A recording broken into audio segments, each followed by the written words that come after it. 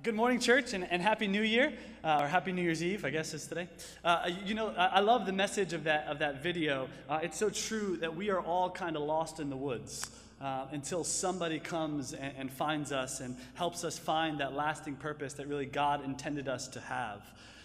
There are people in your life who really do come along that way, and for my wife and I, one of those couples was Amy and Marcus Overstreet. And it's so great to have you guys with us. We were, amen. As Twan said, Amy and Marcus are on a mission to seek and save the people who are lost in Scotland, in Edinburgh, Scotland. And they've done an incredible job over there, and it was great to see them go on an adventure. And it gave us great hope and great faith that really life has called us to step out on faith, and to do things and explore things that we never thought we could explore. And so, man, when I watch that video, I really do think about Marcus and Amy in such a great way. So I love you guys a lot. We're on a series on the topic of purpose, and we've been discovering the whys in our lives. That's sort of the theme that we've been going with, discovering the whys in our lives. But today we aren't going to ask a why question. Instead, I want to ask you this. What do you want in 2018? What do you want? The new year starts tomorrow, and so what do you want? It's not rhetorical. I'm just kidding. It is rhetorical. Is it a what? Are you thinking of something that you want? Is it a who? Someone you want to get closer to, or maybe build a friendship with, or pursue? Is it a feeling that you want? You want to feel loved. You want to remove that loneliness. You want to get out of that depression. What do you want? All of us want something. Maybe for you it's a better relationship with your kids this year. Maybe some of you want to go on an experience. Maybe most of us want to get in shape. Maybe you want to be a little bit more disciplined. Maybe it's something you want to feel a little bit more fulfilled. You want to feel a bit more like you're really having significance in your life. Maybe you want a boyfriend, or maybe you want a girlfriend, or maybe you want your boyfriend to ask you to marry you. Amen, brothers. We all want something, and so what do you want? Something comes to mind. And what's interesting about this question is that it's kind of a tricky question, isn't it? I like to write down my New Year's goals every year. I try to be specific when I write them down. I try to write down things that I think are going to, I can really achieve this. I want to be closer in my friendship with this person, or I want to try to drive a different car, or, and as I was growing up, these were some of the things that I wrote down. And so I found my 18-year-old journal a couple of years ago. The things I wanted when I was 18 years old. And it was a little stroll down memory lane. I wrote down the career I wanted to pursue. I wanted to be a basketball player. I wrote down the place I wanted to live. I wanted to live in New York. Not doing either of those two things. I wrote down the car I wanted to drive. I wanted to drive a 1972 Volkswagen bus. I even wrote down the name of the high school girl I wanted to marry. And I'm not going to say her name because she may be watching online. And as I read it, I realized that I was very thankful for unanswered prayers. Because isn't that the way it goes? This question is really tricky. Because what you want today may not be what you want tomorrow. And what you wanted yesterday isn't what you want today. High school reunions are a great illustration for this. You go back to a high school reunion, and ladies, there's that guy from high school that you definitely wanted to marry. And you showed up, and he walked up to you, and he said, hey, and he knew your name, and you looked at his name tag, and then you looked at his face, and you thought, he must have picked up the wrong name tag. That guy, Brad, he was in shape. But now, you're mature. But in high school, you fought your parents. You fought all the advice. You said, that's the guy I'm definitely going to end up with. He's the guy I definitely want to marry. But now he stands in front of you and you think, thank God you didn't answer that prayer, Lord. That's the nature of wants. Wants can be tricky. And what's interesting about that is that we put a lot of faith in our wants, don't we? What was so sure that we want we fight for. We fight nail and teeth so we can have it. The things that you thought would make everything better if you just got it. You put a lot of faith in your wants. You just had to have it. If I just got my way here, if this situation just turned out a little bit better, if I could just experience that thing, then I'd really feel fulfilled. If I could just make a bit more money, then all that stress would go away. If I could just find a spouse, if I could get out of this marriage, if my kids would be better behaved, if my situation was a little bit different, if it was the way I really wanted it, if I could get out of my parents' house, whatever it is for you, we have a lot of faith in our wants, don't we? If I could just get what I want, then things would be better. But have you ever noticed that at the end of a want, there's always another want? At the end of a want, there's always something else that you want. You say, well, if I could have that, and you get it, and then there's something else that you want. And so this want question is kind of tricky. And here's the thing. You can also get what you want, but it isn't always what you really want. Notice that? The nuance there. You can get what you want, but it isn't always what you really want. And we all have stories of us getting what we wanted, and it ended up being exactly what we didn't want. We maxed out that credit card because we really wanted that television. And now we're not very satisfied with our lives. We leased that car. As a matter of fact, doesn't every single regret in life begin with a want? You wanted that, you got it, and now that you regret that you got it. You wanted to try that thing, you wanted to have it your own way. Maybe it was sex. I wanted to experience a sexual relationship with somebody. I wanted to get in bed with them, and you did it, and now you regret it. Or maybe it was using some drugs. You thought, I'm gonna go after it, I'm gonna get the fix, it's gonna be awesome, and now you regret that you ever did it. It's drinking. That might be that one night you thought this is gonna be the best night of my life, and now you've regretted it for the rest of your life. You rushed into it, and now you have these deep wounds. Your conscience is full of wounds because you got what you wanted. Man, wants, it's a tricky question. You slept with the guy, you cut that class, you bought that house, you ate that last bit of ice cream. You did the thing you wanted to do, but now you're full of regret, and you're on the toilet of your life. And that's basically regret. Regret is the feeling. I would love to be able to go back in time and not get what I wanted. I'd like to go back in time and not sign that lease. I'd like to go back in time and not move my family. I'd like to go back in time and not take that job. I'd like to go back in time and not get that divorce. I'd like to go back in time and listen to that advice. I got what I thought I wanted, but as a result, I didn't really get what I wanted. And so I ask you again, what do you want in 2018? It's tricky, isn't it? And maybe you're thinking, okay, everything you mentioned didn't include me, and you're sure about what you really want. And there's a path that everybody is advising you not to take, that everybody's telling you, don't go in that direction, but you're like, I really want it.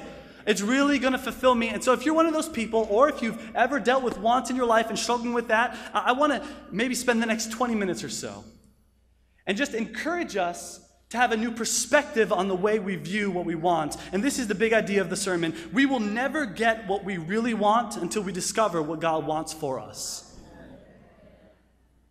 We can search all the caverns of pleasure, the caves of desire, and we will never find what truly fulfills until we discover what God wants for us. What we really want lurks in an area of our lives that we really don't often explore when we're thinking about wants. And so we end up spending most of our time searching for meaning and purpose and fulfillment in the areas of life where they cannot be found. Like reeds, we get blown back and forth, controlled by the winds of circumstances, controlled by the waves of our desire. And what we're going to see in two passages today is that what we really, really, really want can only be discovered if we realize what God wants for us. You can turn your Bibles to the book of Ecclesiastes.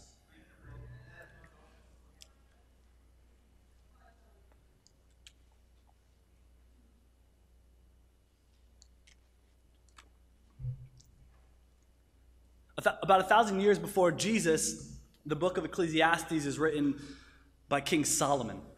Solomon was David's son, and Ecclesiastes represents sort of like an autobiography of Solomon's life. Solomon, who much of his life lived in the pursuit of personal wants. Solomon was one of the richest and most powerful people in the ancient world. He would have been like sort of a billionaire in today's standards. He had everything he wanted.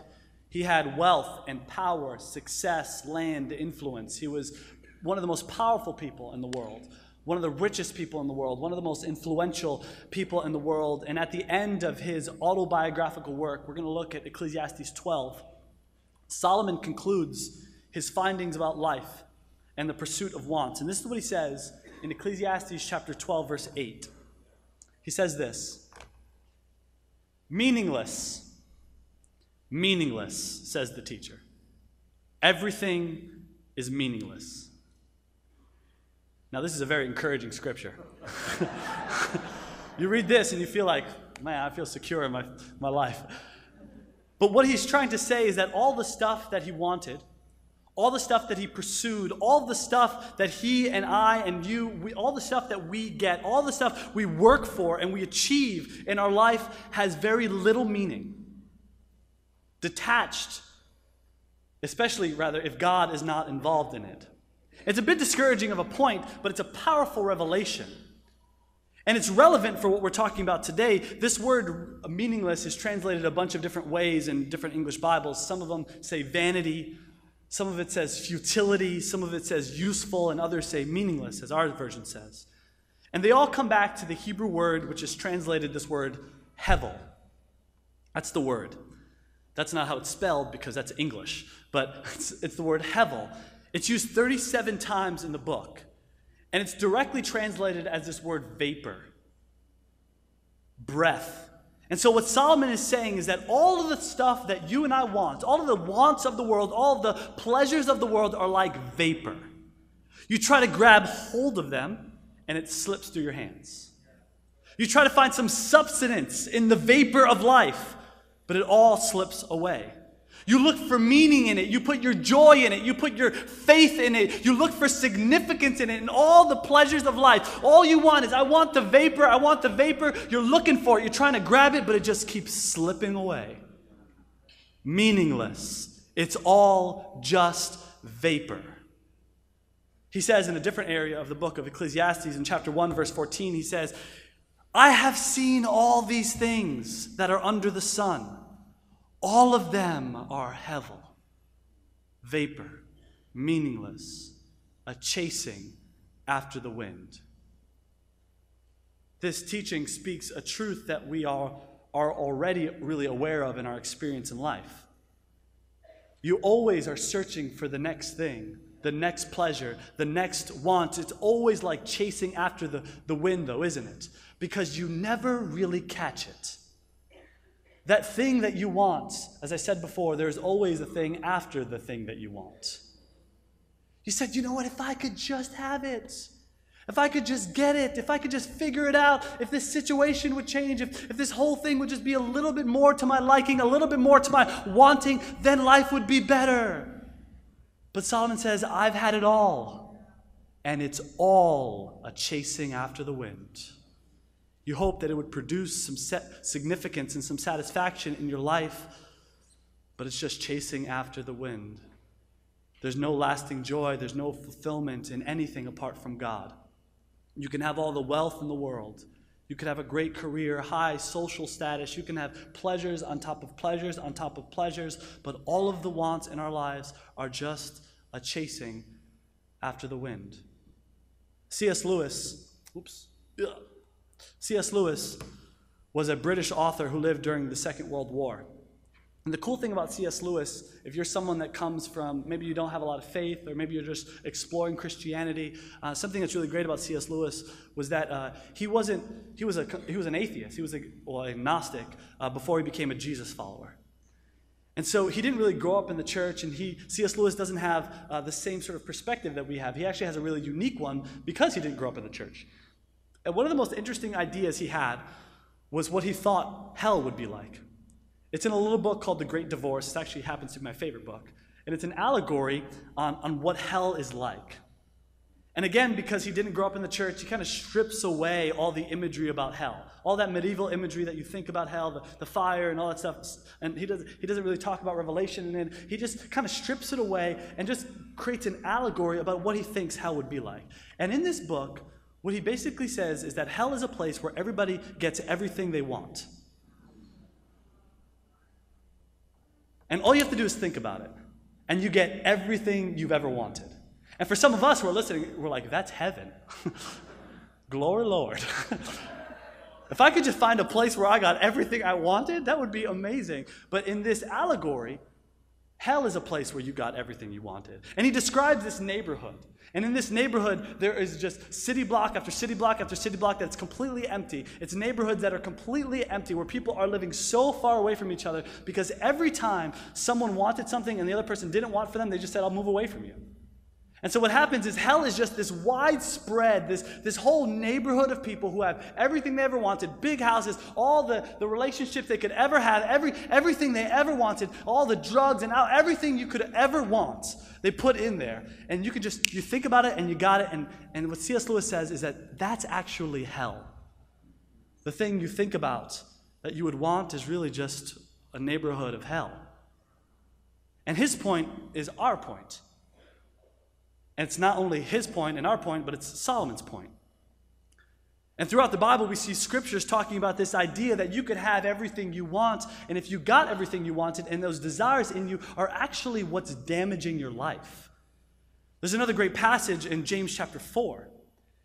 It says this, "What causes fights and quarrels among you? Don't they come from your desires that battle within you?"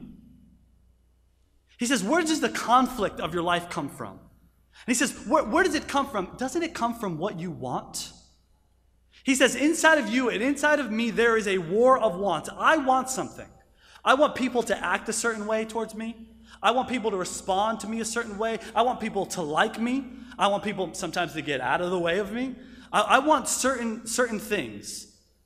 I want people to respect me and respect my space. I want people to honor me. I want my boss sometimes. Actually, I'm not even going to say this. Maybe you want your boss to give you a raise. You know.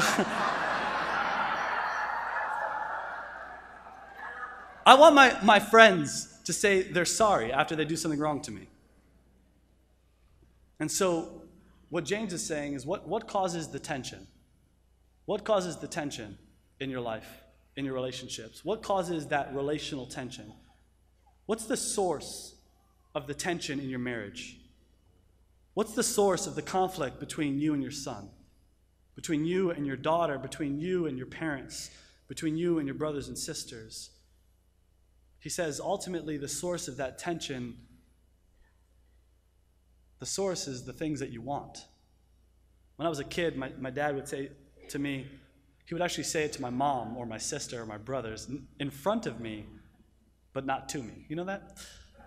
He would say, he only does whatever he wants to do. And he would say that about me, and I was always so offended. And I would stand there and I would sit, and I would never say it because I have Spanish parents, but I felt. But what I felt was, no, I don't want to do what you want me to do. It's not that I will do whatever I want to do. It's no, I don't want to do what you want me to do. And so there was always tension between me and my dad. I wanted to do what I wanted to do, and he wanted me to do what he wanted me to do. And amen, kids, you should obey that. But that's where the tension lied. It lied in our wants. He was exactly correct.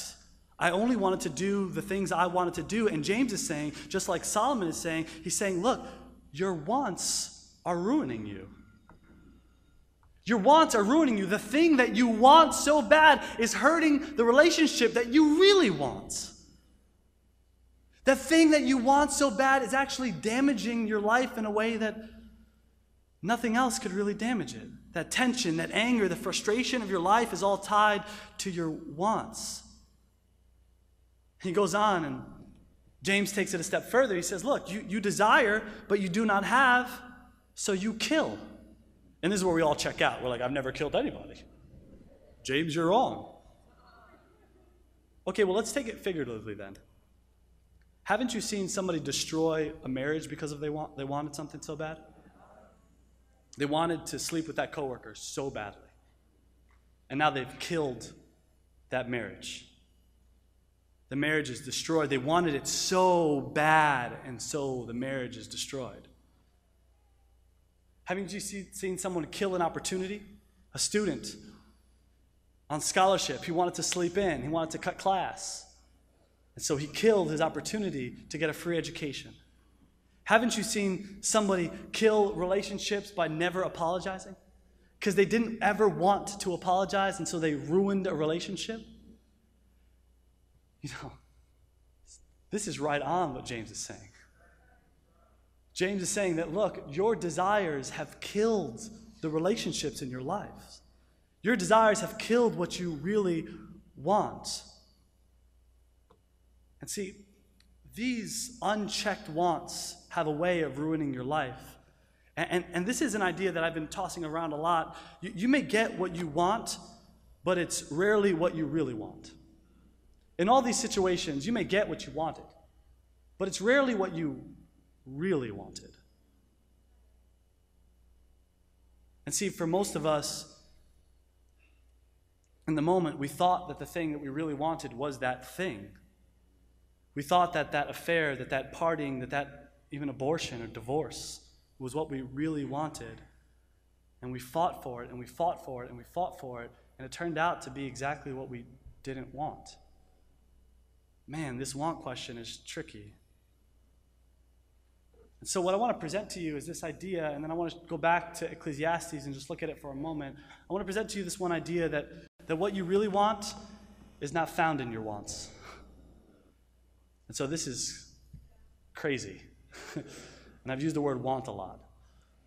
What you really want is not found in what you want. But what you really want is found in what God wants for you. And here's what it is. If you go back and look at Ecclesiastes, Solomon finally concludes all his thoughts. The book of Ecclesiastes lands on this idea. And this is what he says in Ecclesiastes chapter 12, verse 13. He says, "Now all has been heard. Here is the conclusion of the matter. Fear God and keep his commandments, for this is the duty of all mankind." I'm going to read that again. He says, here is the conclusion of the matter. Fear God and keep his commandments, for this is the duty of all mankind. Solomon says that after a lifetime of living for his wants, after a lifetime of getting everything he could ever desire in his life, after a lifetime of living in such a way where everything was at his disposal, he says, here is the conclusion. What you really want is a relationship with God. He says what you really want is to be close to him, to fear him, to know him, to live in awe of him, to understand him, and then to keep his commandments. He says what you really want lurks in a realm that you rarely explore. What you are made to do, and what I am made to do, what will give me purpose in my life, is to love God, to fear him, and to do what he has commanded me to do. You will never find out what you really want until you discover what God wants for you. Don't trust your purpose. Don't trust your purpose to every bit of emotion that comes your way. Can you trust your emotions? Can you really trust what you want? Those things are fickle. They're so fickle. One day they're here and the next day they're gone. What Solomon says is, here's the conclusion. Fear God. Love him. Honor him. Give him your life. And then do what he says. And then you will discover what you really, really want. And notice, this isn't about what God wants from you. A lot of people come into a relationship with God and they're like, well, God wants me to do this. And it's not really about that. God doesn't need anything from you. He's God. It's really more about what God wants for you. He's saying that your obedience is going to lead to a fulfilled life. Jesus said it himself. He says, I have come to give you life that you may have it to the full. And if you know him, if you fear him, if you honor him, you're going to have a life that's so significant, that's so meaningful. You're going to get what you really want, which is fulfillment and purpose. See, Solomon, like Jesus, like all the prophets, like the scriptures, are trying to warn us not to make the same tragic error that so many other generations have made, where we put our faith in our wants. Because we know this, if we live for our wants, we're never going to find true and lasting fulfillment. But if we live for God, we will find significance. And you think, you know what, I can be successful without God. And that's right, you certainly can. You can have a successful career without God. You can even have a successful marriage without God. But what I'm saying is that you'll never have significance without God. And so here's the review.